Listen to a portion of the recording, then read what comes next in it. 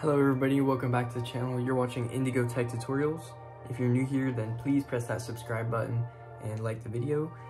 In this video, I'm going to be showing you how you can make your own Chrome extension. And actually the reason why I wanted to build this is because I was on Soundcloud and I wanted to download some cover art that I saw from this artist I liked. And I realized it's actually kind of difficult to download because you can't just download it right away. And I looked up if there's any Chrome extensions, and there was one extension, but it no longer works. So I decided I would use that for a video. So that's why I'm going to show you how you can create your own extension, which is going to allow you to add a download link to SoundCloud and let you download the cover art for any song. So I thought this was a really cool idea, so I hope you enjoy it. And let's get into it. To create this Chrome extension is actually pretty easy. All we have to do is create a folder to store it in. So I'm going to go into VS Code and I'm going to create that new folder.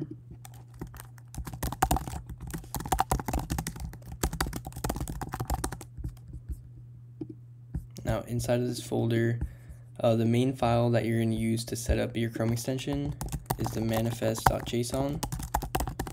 Inside of the manifest.json file is where you'll add all of the information about your Chrome extension, like the name, description, but also it's where you'll include the files to be referenced.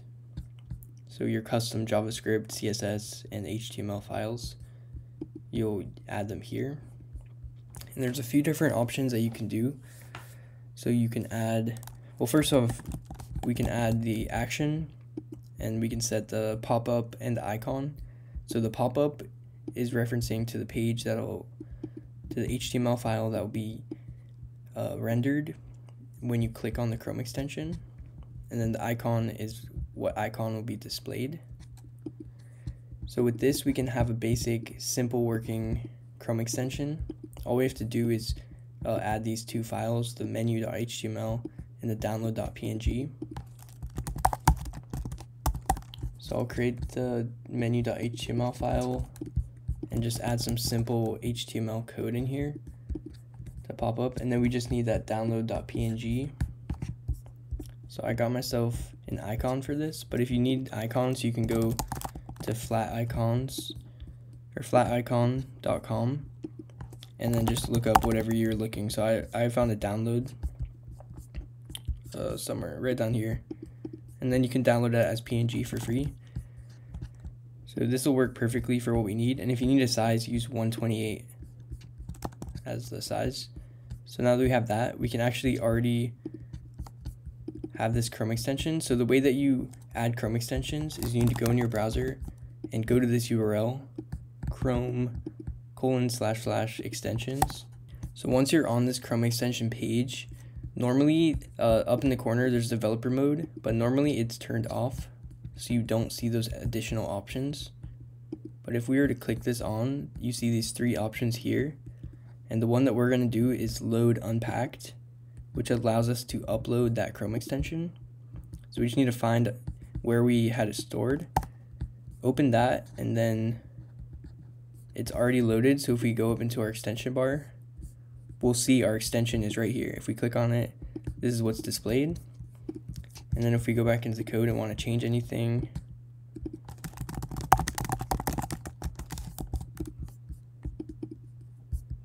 see, we open it again and we get our message.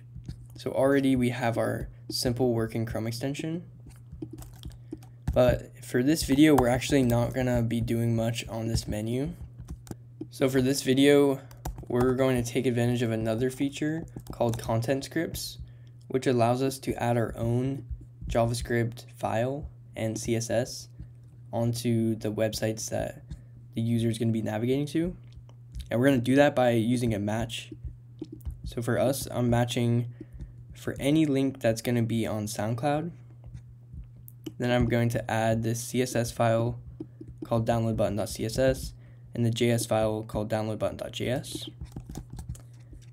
And I'll show you what that's going to do. So we can go and create a downloadbutton.js file. And simply, we can console log our message. And now this will get displayed anytime we navigate to SoundCloud. So I'm just gonna quickly press the refresh because I want to make sure. Oh, it could not find, so we have to quickly add that file because we referenced it. So the download button.css, even though there's nothing in it right now. Now that we've done that, I'm going to refresh the extension and we're going to open up SoundCloud. And I want to go into that console and see if we get our message. So yeah, right there we have the message. If you want to see what that looks like, we can also do an alert. And you'll see whenever we get to the page, it actually should trigger an alert. Oh, we need to refresh. So remember what I said. I think every time you change these, like the JavaScript files, you need to reload the extension for it to work. But now you'll see we get the alert, hello world, right when we navigate to SoundCloud. So already we're getting what we want. But the thing that we're doing for this video is I want every time you go to a SoundCloud page, I want to add a download button to the image. So to this cover art, I want to be able to download it. And to do that, we're going to add some custom JavaScript right here. So actually we need to do, first we would want to find this artwork whenever we come here. So for that, I'm just going to look in here.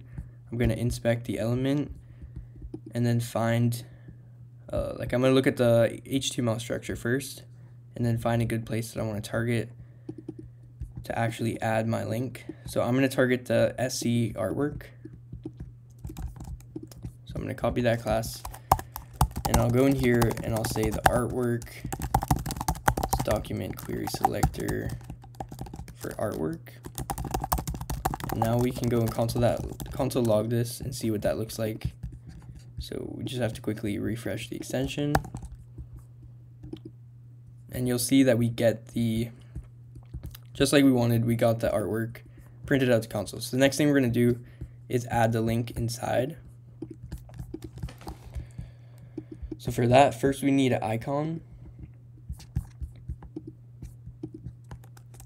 So to get the icon, we can just do the same thing that we were doing with flat icon, except for I'm going to go to hero icons because they let me copy it as SVG. And I'm going to search up download. And there's many different options to choose from. I'll just copy this one. And then the icon, I'm just going to put it as a variable, but I'm going to use backticks because it's going to expand through a few lines. So this is our download icon, is this, and then now I'm going to create the download button. For that, I'm going to use document.create element, and then I'm just going to use a span. Then I'll say the download button inner HTML equals the download icon. So it's going to have the icon inside of the link, and then we can simply add an event listener for click. And whenever it clicks, we're going to get the image. And the way that we're going to get this image is if we inspect here, we'll see that there's actually a span at the bottom level with a background image that's pointing right to this image. So we can easily add some code that'll extract the URL from that whenever it's clicked.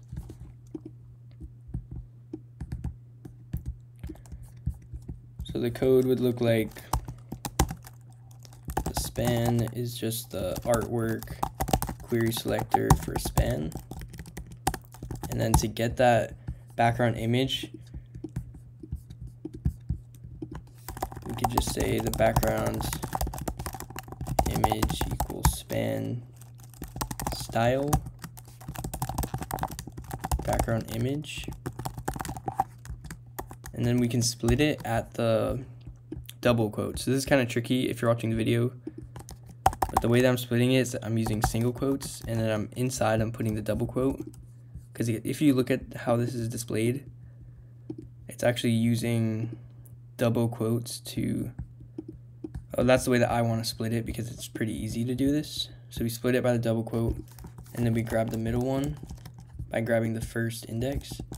And then that's our background image URL. Now to actually download this is kind of more of a tricky step because we're inside of a Chrome extension, and well, I tried to experiment with a few different ways to download this just in JavaScript, and it wasn't really working how I wanted it to. But then I realized that there's a better way to do this with the Chrome APIs. So to do that, we're going to take advantage of the Chrome API with runtime to send message. And what this allows us to do is send a message into this background worker that we're going to create. So we can just call this background.js. And inside of here, we're going to add some code, which is going to be on the Chrome runtime. It's going to add an event listener, which then we can check if the message is equal to that message that we set, which is called download file. So you'll see that when we send the message, we specify this action, and then we're checking for it here. If it does that, then we're going to be able to do the Chrome API for downloading. So this is going to come together really nicely. So we've already made a lot of progress, and this should be working just how we expected it. So let's test it out. Let's go and reload the extension, and then we'll reload the page. Oh, but I forgot to add. So I created the download button, but I forgot to add it to the artwork. So for that, I'm just going to say artwork.append, and I'll pass in the download button. Now this should add it right to the artwork. So I didn't see it getting added.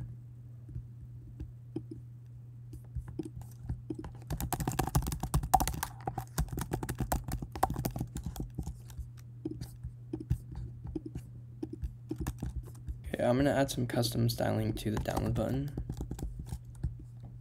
by adding the class, and then inside the download button.css, we can add the styling for that.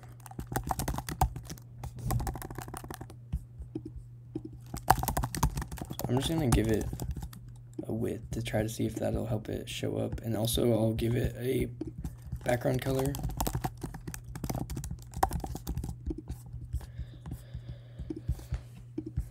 Okay, so I realized that there's actually multiple classes with the SE artwork, so I decided to choose another class to reference. So I used the listen artwork wrapper. So now I'm using that as artwork, and as you can see, our icon's displaying and everything's looking good, so we don't need to have that background color anymore. And I think the width is actually good too.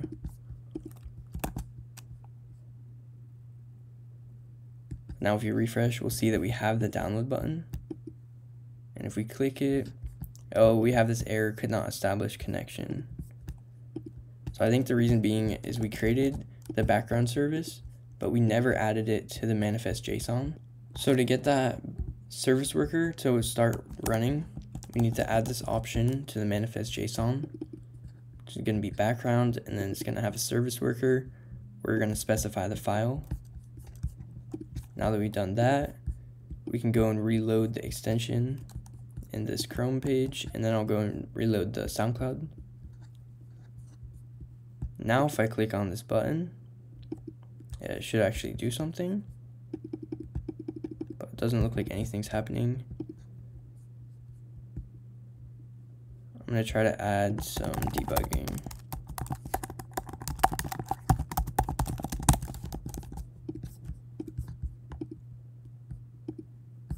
So there is errors, it looks like. Cannot read properties of undefined.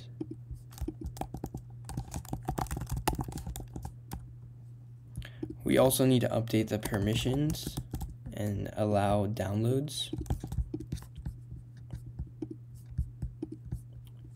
Now that we've done that, we should be able to go back in here and get this running.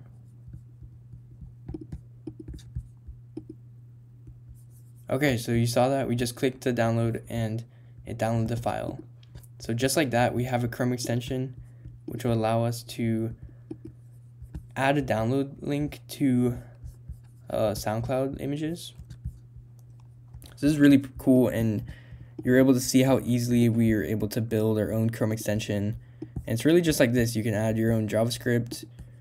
Then we had the background worker to allow us to use the Chrome API, which came in really helpful for sending a download to the browser, because this was really tricky to try to work out with JavaScript. Just wasn't being friendly, but using the Chrome API, it makes that very easy. And it just took us a couple of minutes to set this up. So I hope you guys enjoyed this video and found it useful. And if you did, please press the like button and subscribe.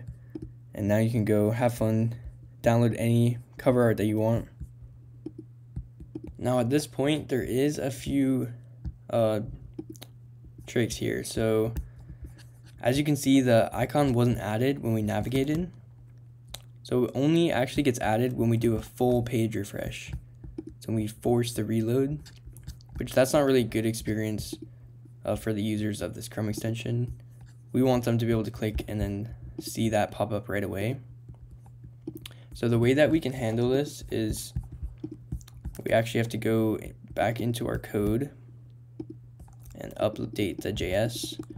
So what we want to do, instead of on the page load running this code, we want to actually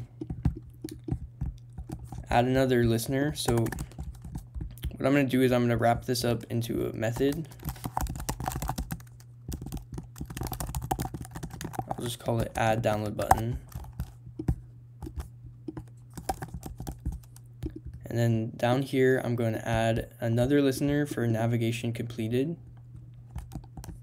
But this is going to come from the backend. So right here, we're actually sending a message to the backend. But below here, we're adding an event listener from the backend. And then we're also going to say window on load equals this method. So every time that every time we navigate the page, it'll also add the button, but it will do it on load. So one thing we're going to think about though is we want to not do this if we already have this link. So you see we're using a class. We can do a query selector up here. We can say if artwork dot query selector for download button. So if there is one of those, we just want to return because the button is already added. Just because this is gonna probably get triggered twice if just in case the window on load gets triggered and then this gets sent. But now that we wrap this up, we also need to go and update in the background JS. We need to add this code, which will actually, whenever the navigation is completed, we'll send a message to the tab, which then will trigger this to add the download button. So this should fix that issue. So I'm going to go into the Chrome extensions, make sure to refresh.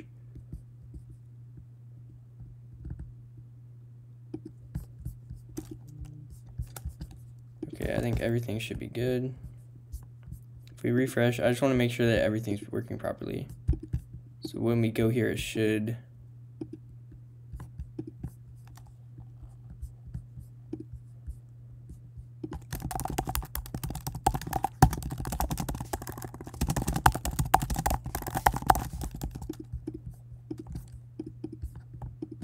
I'm going to refresh, make sure that this log goes through.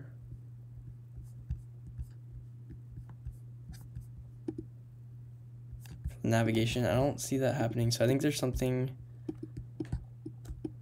Oh, right, we need to add the permissions. So another thing I was forgetting right now was we actually need more permissions to use that web navigation and the tabs. So we need to add a permission for each of these. And that's what's going to fix this. So if we refresh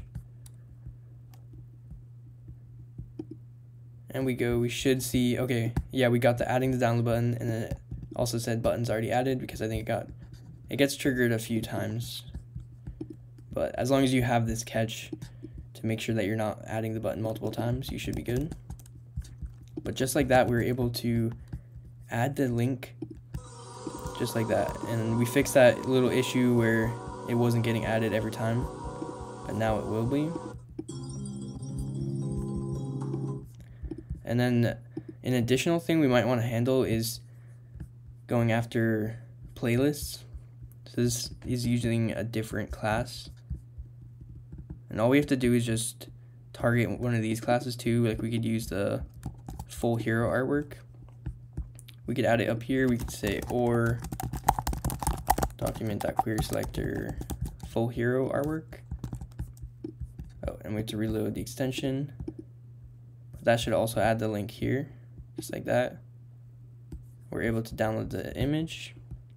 And then if we wanted to target anything else, we could just keep doing this. But I just wanted to showcase how easy it is to make your own Chrome extension and do something cool like adding your own download link to another website.